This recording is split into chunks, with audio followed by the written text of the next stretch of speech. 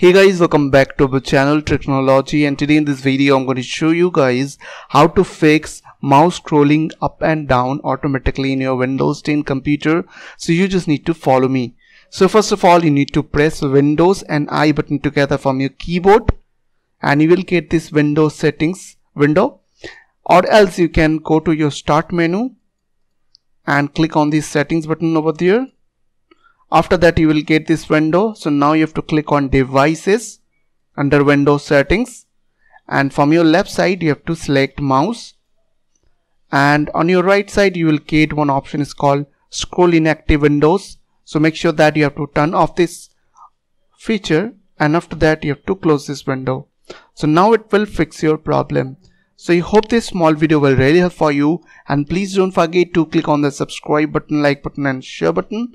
And if you have any questions or questions, then comments down below. I will see you guys on the next video. Take care.